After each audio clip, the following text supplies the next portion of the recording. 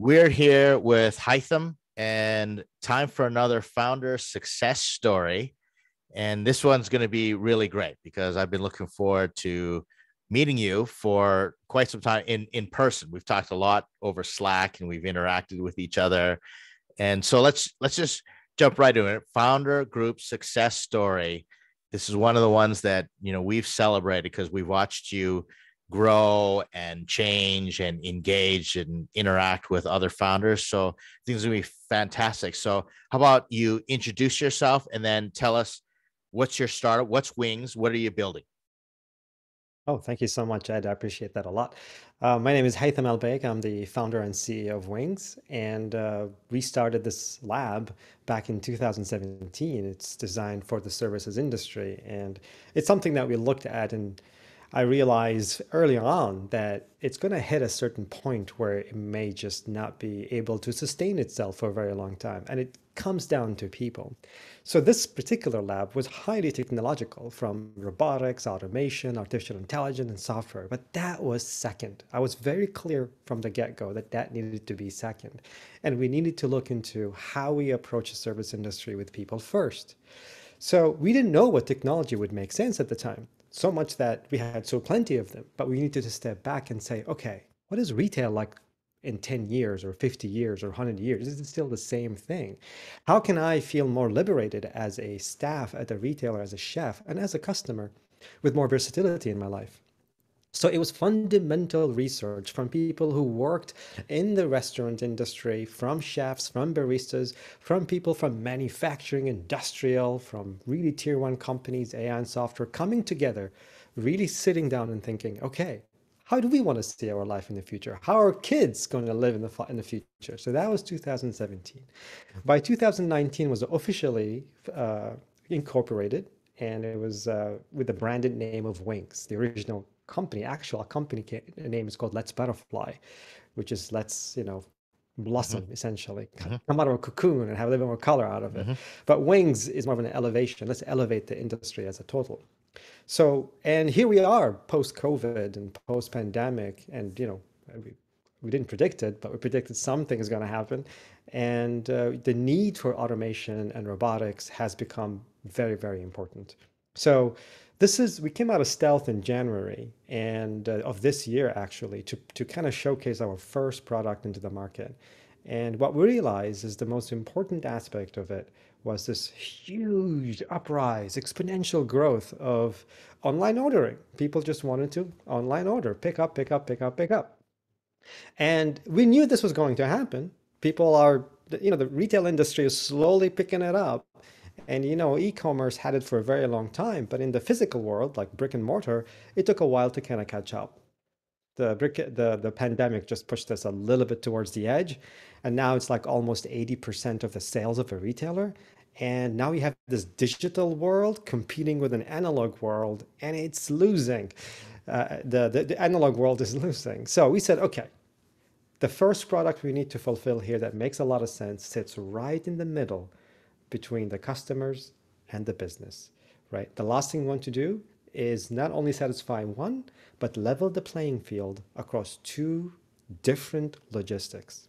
Okay, but if you think technologically, people say, well, okay, we can just have a robot that just you feed it something and it will move around and give it to somebody else. We said, no, no, no, no. There has to be particular constraints. Number one, we need to understand retail. We need to understand restaurants. We need to understand people. First and foremost, the space that's available at retail, it is the most. It's the golden rule. You don't want to take that space. So how can you make a product that takes no floor space? Okay, that was challenge number one. Challenge number two, how do you free up the people who are assembling the products to deliver to a person and the person who has to pick it up? That's number two. Number three, if I have to deliver somebody to someone, that's fine. What if four people walk in at the same time? Can I deliver to four at the same time? That's challenge number three. So these are the things that we started to put constraints, and the only way we can really elevate the retail. Here we are introducing our autonomous delivery system for pickup orders. So we did what we call engineering separation of concerns.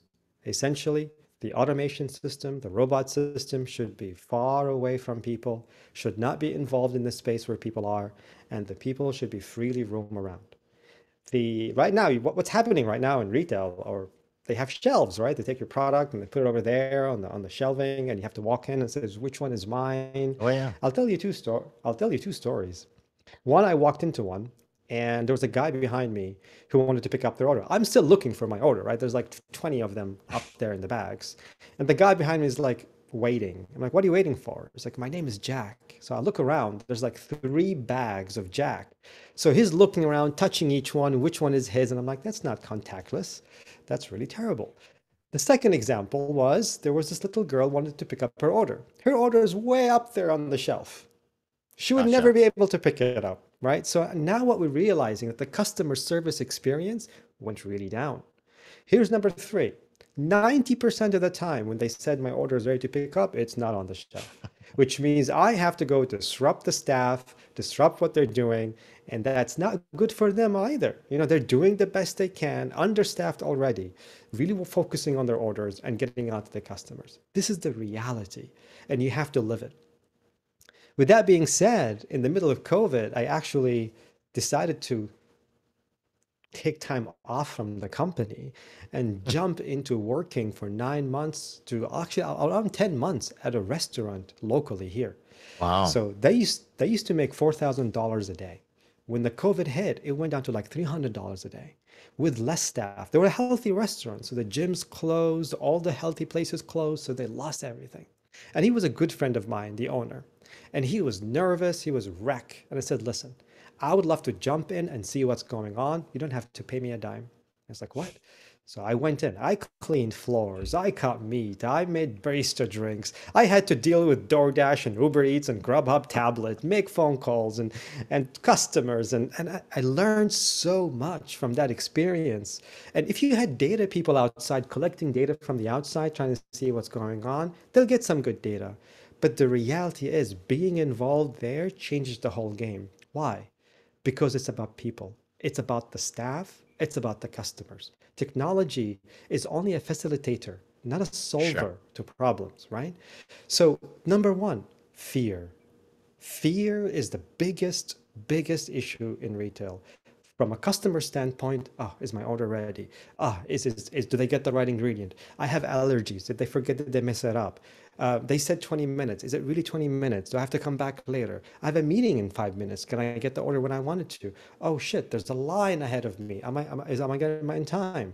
Then you have the delivery services. Some of them don't speak English, so they shove the phone in your face. I'm here to pick up this order. I'm like, you have the wrong screen on. I don't know what to help you here. Miscommunication, lack of transparency creates a huge amount of fear and lack of confidence in the customer side.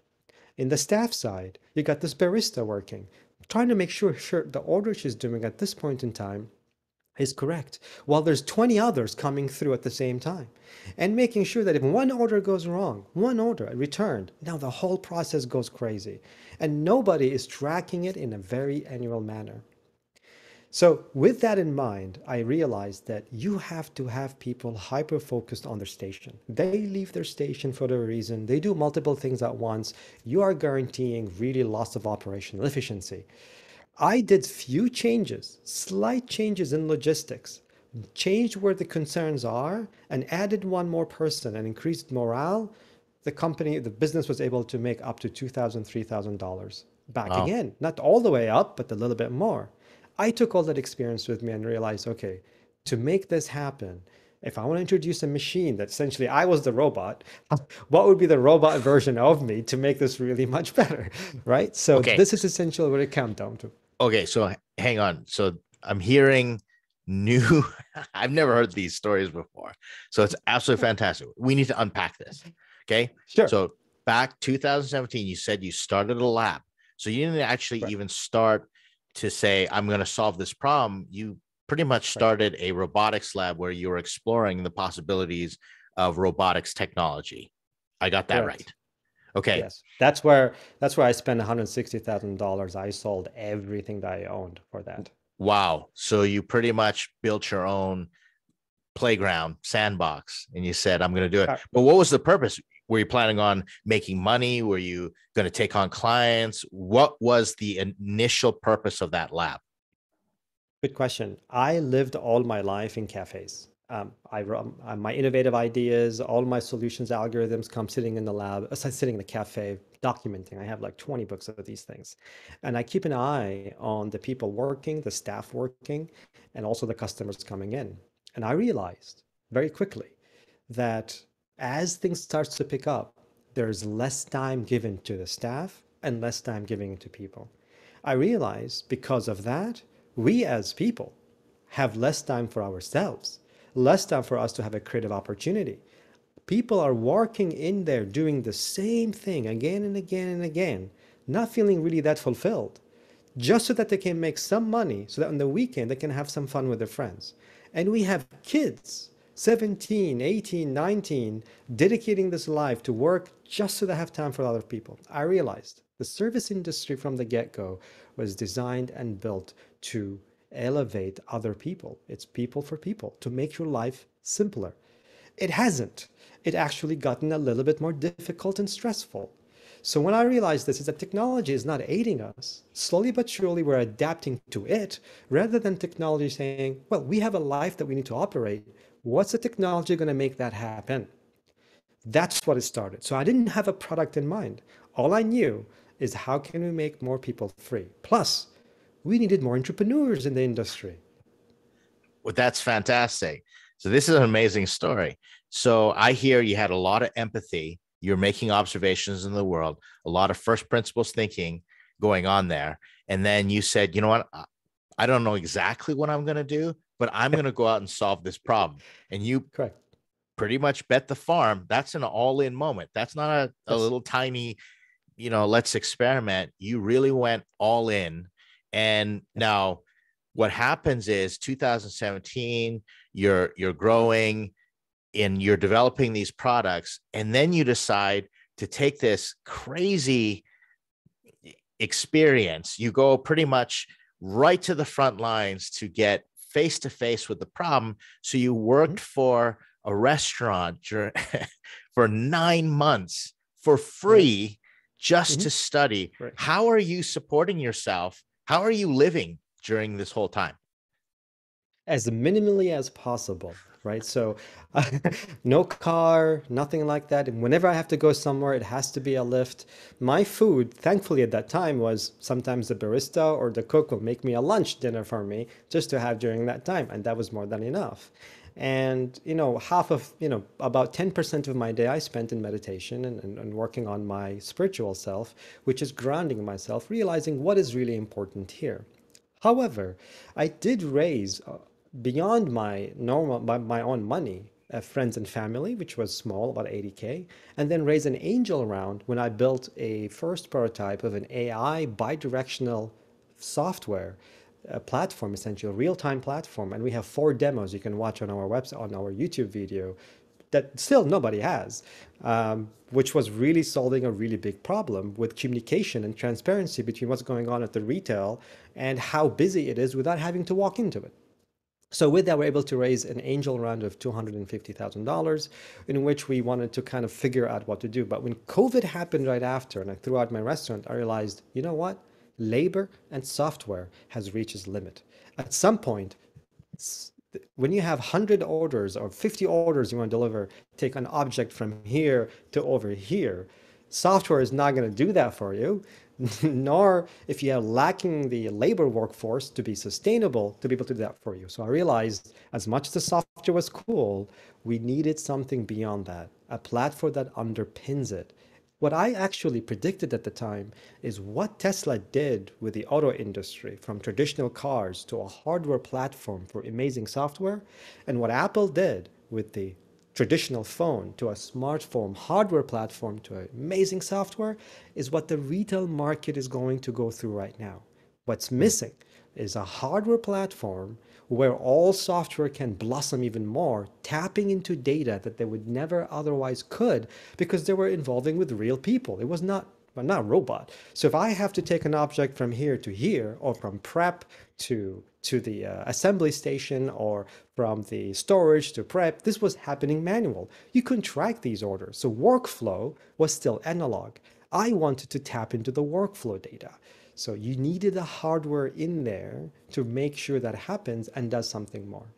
And Okay. honestly, after that experience, I just want to share very quickly, Yeah. I decided to open source my knowledge. I went out and did a 1 hour live session sharing with people, with industry leaders, how you take a traditional retail and through a path to an autonomous one. I started going into stations, workflows, defining it with actual business, with the actual autonomous models, what you want to use and how to apply it. Well, and that this is what makes this story even crazier. So you are developing products, you raised money for one product and a set of products, and you had a certain investment thesis. Then Yes. COVID hits, everything gets disrupted, what we call a VUCA moment, volatile, uncertain, complex, and ambiguous conditions start to show up.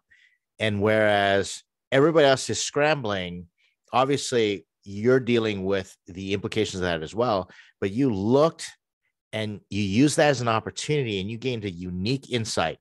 Then you literally became your own MVP by going and working. And you didn't just learn the problem. You said, how can I solve the problem without having to build your solution? You were the solution. You tested out. And then you began educating the marketplace and talking and gathering that data information, which then brings us to this solution currently right now, which you're doing fundraising for. And that it's been a culmination of a journey, not just one aha eureka moment, but you've invested so much into learning about the problem and understanding and the skills, your personal spiritual journey, developing empathy for the customer and for the worker. It's all come together to this moment right now. That's what I'm hearing. That's what I'm trying. And I'm thankful for the people around me to give me the opportunity, to allow me to kind of throw myself in the fire and essentially try to learn from these experiences. And it's not always easy, it's not always simple. Sometimes your ideas are so ahead that people would just look at you like, are you crazy? Are you high? Are you drunk? What's going on with you? And you have to take that and say, okay, how do I can translate this even better? Which really was my journey in the pitch deck, is that the communication was the most difficult thing to do because of the other side where you have no control over how they perceive the information. And when you understand the psychological work there, you'll understand why saying less in a profound way is much more powerful than just telling a huge story. Okay, so we're going to talk about this because I've had the joy of working with you, like right when you came in, Sure. the first pitch deck, we went back and forth. And, I was actually, what attracted me was you were featured in a trade publication. You're putting out media. That's something that I think other founders can learn from you. You really do manage your digital presence, your digital footprint really well. And so Thank you. I caught wind of that. Obviously we got hundreds of founders that, I see on a daily basis, but you caught my eye. I said, let's take a look. We started going through it. Obviously, robotics, everything is, just it's automation exploding. And so I've had the joy, like I said, of, being at the beginning of this journey with you. So let's talk some numbers right now. How much have you raised with this recent deck that we're going to go through? So the deck, the goal was to raise $1 million convertible note. Mhm. And so far we're closing around $500,000 already. Okay. And that's just January. It's not too long ago. And through this journey, we learned a lot. And I was actually kind of paused because now I'm very strategic what the other 500,000 is going to be for. And it's not going to be from the same sources I had from the learning experience. And I'm more than happy to share that too as well. Sure. Yes, let's get into it, but let's look at your deck because again, and I wish I could show, Please. before and after. We would have to go through archives, but I remember your first deck and it was a Okay. tomb of knowledge, so technical, so much information there. And the deck that you have now is like a night and day difference. you've reduced it. And we tell founders all the time, true genius comes in terms of being able to distill something down into something that can be communicated so easily, like simplifying things. It's not simple, but simplifying it takes a lot of effort and a lot of work and a lot of iterations. And so if you asked me, can you put together a 30 slide pitch deck? How long would it take? I'd say, yeah, I could probably do that in a day. But then if you ask me, put together the same pitch deck in 10 slides, I'd be like, give me a month. Like that's how much extra work it takes. So I've seen this iteration. Let's take a look and you can walk me through this thought process. Okay. So then world first, automating delivery for pickup orders. What I love about this is just really straightforward, no marketing jargon. World first, you could claim that's, a bit of hype there, but you're just straightforward automating delivery for pickup orders. How did you come to distill this down? So there's three messaging here that I wanted to focus on, right? Okay. This one either gains interest or doesn't gain interest. Mm-hmm. This is the first thing that an investor or anybody interested in this company would want to see. Number one, and the most important thing, I knew that a visual speaks 1,000 words. And how can you present something visually that can tell a story without having to annotate every single little thing, like a spec sheet? And you're like, well, that doesn't sound easy now, does it? So first, what's the company? Wings. Okay, how profound is this? I'm going to shout out there and say, this is world first. Okay, well, that's a big ego. What do you mean by world first? Remember, the deck is not there to get you an investment. The deck is there to get you to a meeting for a potential investment opportunity. Right on. Like a resume. A resume is not going to get you a job. A resume is get you in the door, right? So, and the resume, you could say, I'm the best programmer in the world. I can code AI with my eyes closed. Okay, prove it to me in the meeting. When we meet, I can't prove it to you here. So the second thing, what is this? Automating delivery for pickup orders. You have to explain this to somebody who has no clue about this industry at all. If they do, it helps. But if they don't, they also would be maybe interested to look into this industry as well. That's it. Any more than this, then you are getting the viewer very confused. It's my name, my email address, and the last time this deck updated, so they have a feel as to how recent this is. And the fact that shows there also that this is being revised as it grows. That's perfect. It. Okay. I love it. I love it. All right. Now, again, you boiled this down to your problem statement. And before, your problem slide was packed. So yes, walk us through, what did you experience to get to this point where you're able to boil it all down? What was the process? Now, what I realized when people look at this slide particularly, they have one thing to think about, right? And this one thing, they want to understand two things from it, right? Where is this focus of the problem and how big is this problem? That's all they want to know at this point. When you define these very well, the rest of your deck can define itself because you just have to answer the question. You answer the problem, right? So I knew the problem was to do with pickup ordering. Okay, so the title said pickup, so it should be here, pickup ordering.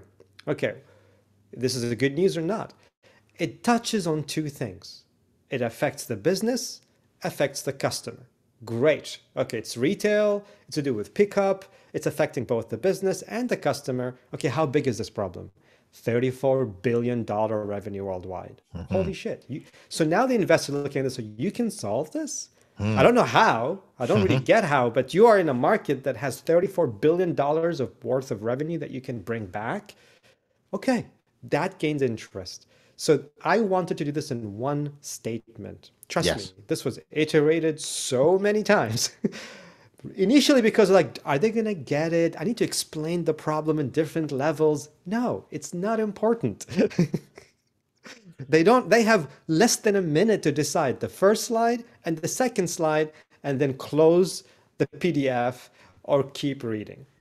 Fantastic. What I like about this, point out, you show that you're explaining that there's a huge market for this, exponential growth. No one's going to doubt that. because Yep. everybody has contextual they live through, especially investors. Yeah, exactly. They're living this right now, but then you talked about a very big pain point. So you clear communication to the stakeholders and the pain points. So I'm hooked by this point in time. And then, all right, walk us through the solution. Solution is, what are you actually doing? Don't name the product. Don't talk about its features. Don't talk about anything else. What's basic functions that really perhaps going to solve this problem that you're speaking of? It's a hardware platform. That's number one. This is not a software product. It's a hardware. It's not a hardware product. It's a hardware platform. It automates the delivery logistics and notifications in real time for pickup orders. Why? Delivery logistics is okay. So you're taking the delivery aspect, the logistics aspect, and you're automating it. Get it? So you're taking people out of the equation, and now you are reducing errors and things like that. Notifications for pickup orders means now the customer is getting notified when things are happening in real time. Hmm. What does this mean at the end of the day? The business saves money delivering orders. The customer saves time picking up orders, because we had these two problem statements previously. We talked about the problem being analog. Now we have a digital hardware. We talked about that it is a problem in both the business side and the customer side. And I'm solving the problem from a hardware platform and how it will affect from a business and customers. I'm not talking about how much money, I'm not talking about exactly how even, not talking about anything about this, and saying this is what this does and this is what the focus are. You like it? You can move on. If not, we don't have to talk anymore. It's fantastic. Again, one of the principles is be so clear and concise that you can get to know as quick as possible. And that's what you're saying is like, if you're not digging this by first slide, second slide, third slide, like keep going, like just cut bait and go. We Right. don't have to keep talking. Another thing I want to point out is that you directly address the pain points, the stakeholders with your 2 points: business save money, customer save time. It's fantastic. Correct. Okay, so a question for you. Let's kind of set some context here for a moment. How many pitches have you done? Walk me through. So how many calls in your mind? Because I know you put out this information. That's the reason I'm asking. How many calls have you done? How many live pitches have you done? And then how many have converted? I don't have exact numbers, but I just recently posted on LinkedIn that a total contact, meaning communicated, was about 143 so far. This is from a list that's over 300 that I've contacted, that some of them were wrong numbers or something did not Okay. reach back. But in terms of communication, about 143. In terms of actually pitching the deck, because many times I actually got funding without pitching the deck, was just over the phone and people were just jumping onto it. Okay, And the hang on. actual pitching, Wait yeah. a second. Wait a second. Those people who just jumped on. So when you contacted them, you sent them an email and then you actually gave them a link to your deck so they could look No, as we well. had a Zoom call. We had a Zoom call. We talked through it. I didn't even know the pitch decks. Like, what are you trying to solve? Show them just maybe one picture of what this looks like, some of the hardware stuff that we had. And they're like, I get it. I get it. Look, I have 20K in my pocket right now. Can I invest in this? I'm like, great, here you go. We'll contact in this and we're done. So it depends on Perfect. the person. It Okay. Yeah. depends how risky the person is on the other side. Yeah. So don't Absolutely. follow a certain procedure. Listen to who Yep. you're talking to. See where they fit in into your audience that you want to target. So in terms of pitching, I think that was about, 60, 70 about those, which is quite a lot if you think about it. And how There's long did each pitch last in general? It should be about 15 minutes. Okay. If there's Q&A in between, maybe a bit longer. But there were times where I would go first slide, second slide, and they'll be like, is this in your space? If this is not in your space, I would end the meeting immediately. I would Wow. say, I don't want to waste your time. I don't want to waste my time. There are calls where I finished the call and sent him an email, said, look, I didn't feel good about this meeting. You guys had questions, which is really great questions, but you're not in the domain expertise. This will take more energy for me to try to convince. There's hundreds more that I can talk to. Can we end this right now? So it's Okay. very important to control your audience. Hang on a second. Sorry. Okay. No, yes. I love this. This has been great, man. I hope we get together in person, one of these days and We really hang will. out. Because now, But what does it take? Because most founders are so desperate, right? They just want to make the investor happy. And oh, wait a second, I can do this. And they're trying to shoehorn the deal. In your mind, what does it take to get you to the place where you say, you know, I didn't feel good about this, and you're telling them no? Like, how do you get there? How do I get there? It gets there from the sense of it's like you're having a football team or a soccer team, right? You have so many people around that can play with you. But when you find that synergy together with that person, like, you know what, you could be a great goalkeeper for us. I don't know you very well, but the way that we talk and what's important to you and how we play is resonating. It doesn't mean those investors are wrong. It's just they're not in resonance with what we are, because you want the sum of the parts to you want to be the whole to be larger than the sum of the parts. And it's not about money. Remember, investors is about resources. Financials is one of these resources. Domain expertise is important. Connections is important. Elevating this product further, it's important. I need to surround myself with people that are better than me. Hmm. Then otherwise, I'll end up micromanaging. So it's important to have the confidence within yourself. Do you know what kind of team you like? Investors are part of your team. They're not no different. And you have to know, are you resonant with us? After we invest, am I going to sit down and talk to you? Are you willing to be able to take a pivot? Are you willing to take another risk like I would take? If you're not on the same page as I am, then this will be a problem later on. Whatever investment money you're going to give me is not worth it, not one iota. Beautiful. You're not seeing the investor as just a source of money to solve your No, problem. You're no. seeing them as a team member, someone that you are going to collaborate with, a partner. And that's the way, like, we just don't choose co-founders or, choose employees willy-nilly.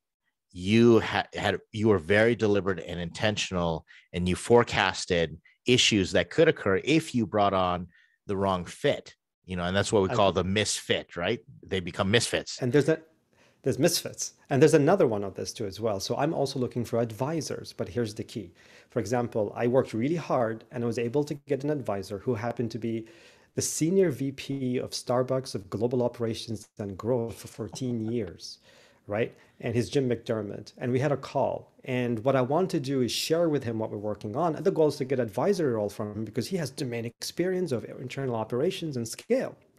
And at the end of the call, he was so buzzed. It's like, I would love to advise you. Then I told him, me too, but we have a rule. And I said, there's a rule. What's the rule? Every advisor must invest in the company. And it's like, what? It's like, you have to invest. Like, why? Because if the skin is not in the game, how do I know how you are involved? You can love the idea, then you can just kind of every week or so you give some advice and step back. But when your money's in the game, now it's your company too. It's not just me. We're all working together for something more innovative. And and before I wanted to close the call, I said, think of the children. Think of the future. And he was sold at that point, and it was really loving. And honestly, right now, randomly, he would text me. He would wake up in the middle of the night. Some ideas would come in. And this is the kind of relationship that I like. It's because it's challenging me, and it's also challenging him too as well. So investments can come in many different forms. But how did you get him on the phone? How did you even get that call?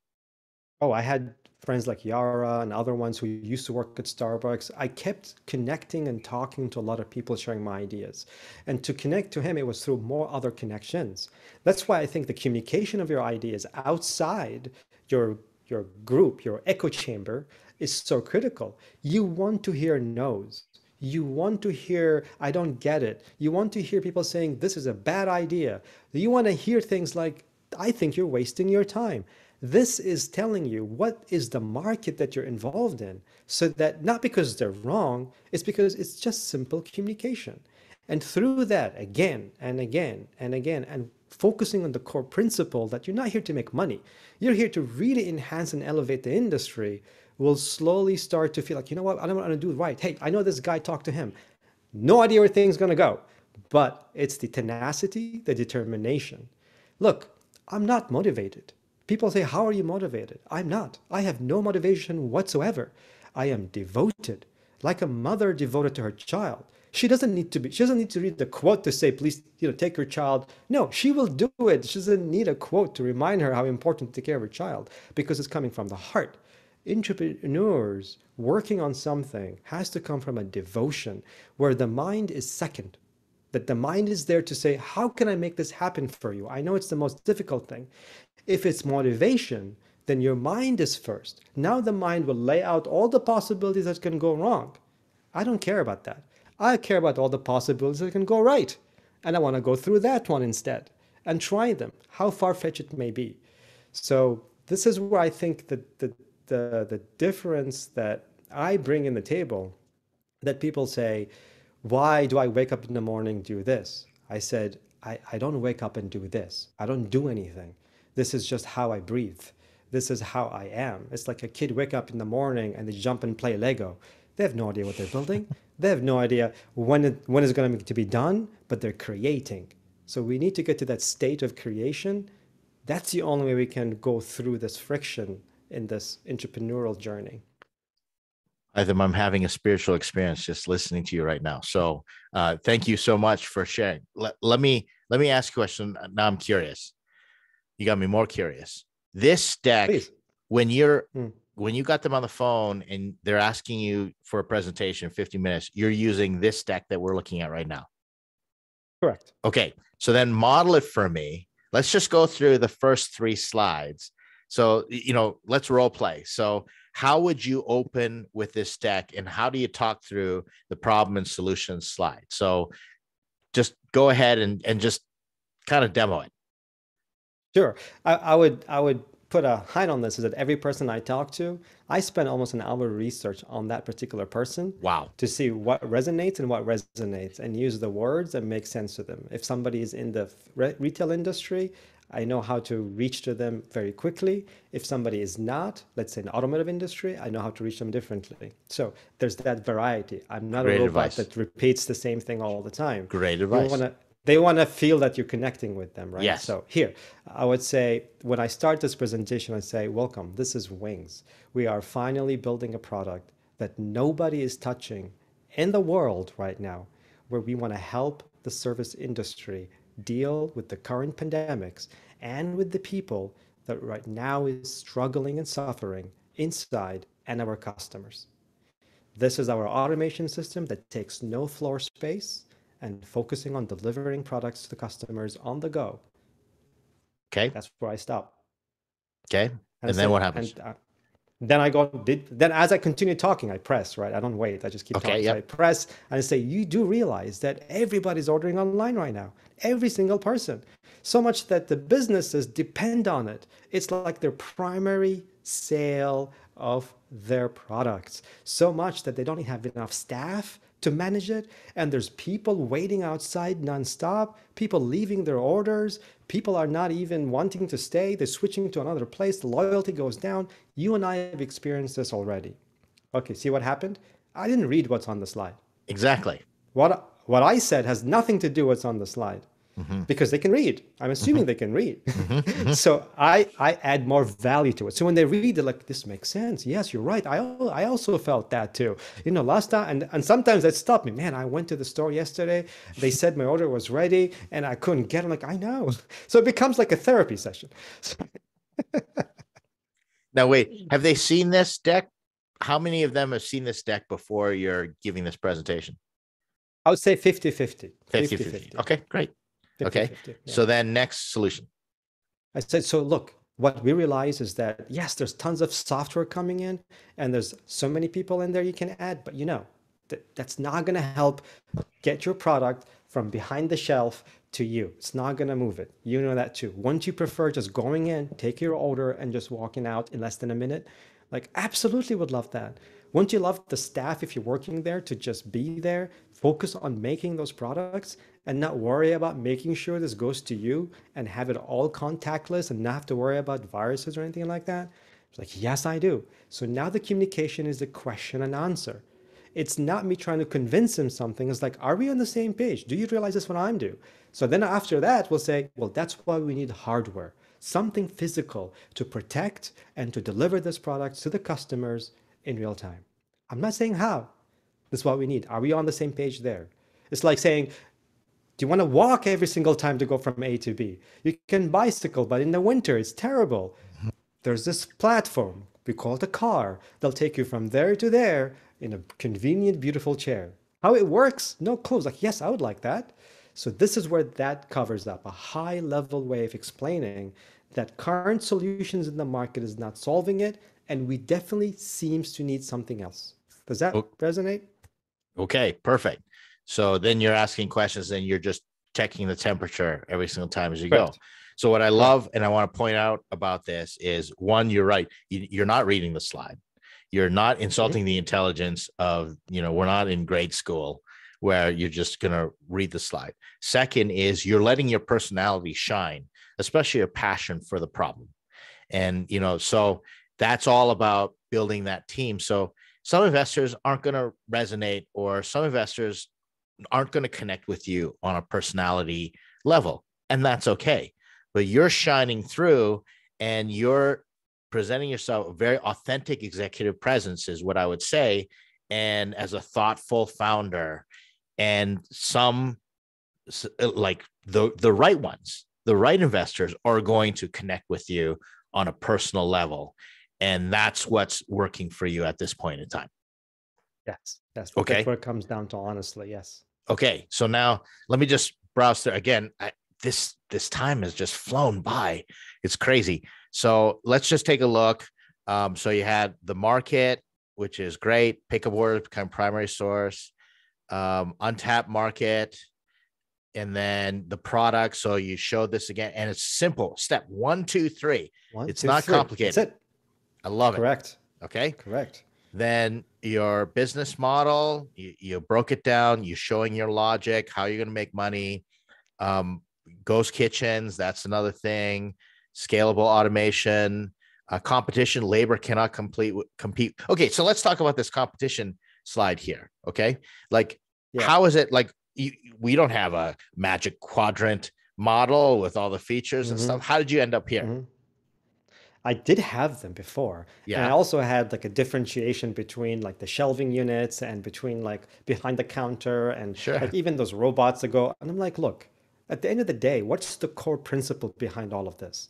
It is Mm, digital. Orders is the reason that came through, and the logistics has been analog for the most part. No matter what you do, the labor has reached its limit. If I do 600 orders a minute, you're screwed. And if you have no idea what's going on inside, which means you have no platform to communicate back without labor, you're also screwed. So it comes down to labor. I'm not saying that labor needs to go. I'm saying there's certain instances where labor has reached its limit. So, made it very simple. If you disagree with this, we are not even on the same page or even the same book. So, love it. Okay, that's great. So then competitive advantage, that's self-evident. Fundraise, 1 million convertible note, and then you've got your team to show that your team, great logos. We're the team to pull that off.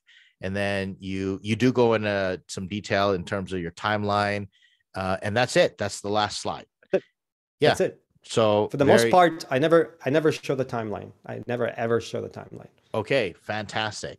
So then, so let's, and I know there's so many other things that go into a pitch and what have you, but I kind of want to focus on what advice then would you give to other founders who might have been in the same spot, have a really dense pitch deck and, about to go there. How do they get to the point where it's just an elegant pitch deck? It's a concise pitch.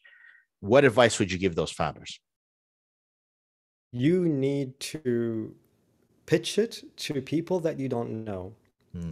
and look at how they are focused on what you're saying and what they're looking at the deck at the same time. Remember, when you're presenting a deck, this other person on the other side is doing two things. They're looking at your deck and they're listening to you. You, on the other hand, are familiar with the deck. So to Mm-hmm. you, you only talk, right? And for the most part, you repeat what's saying on the deck. So you quickly realize you have to make it really simple. You put a statement, just a simple statement, and your job is to explain it in detail, tell your story, how you came up with that statement, right? That's not on the deck. But that one statement has to be enough to create intrigue and be logical at the same time. This is the most difficult part. But the only way to get there is to keep in presenting to people that you don't know, to be okay with hearing that I don't know what you're saying. It's like, oh, you're not in the space to understand this. Well, why should he? Why should that person be in that space? So you want to speak it to a person, to a kid. Like my goal was an 11-year-old can get to a point, can get to what I'm trying to say Perfect. and be logical in that sense. So that would be my direction. It is not easy, but also helps you realize, do I even have a good product? Hmm. Do I even have a good solution? Is this even my right market? You take that feedback not because you want to make a better deck. It's you want to make sure that you have the right product, you have the target market, you have the target communication. Is this my business model make sense? So it's a testing. You're in a testing period.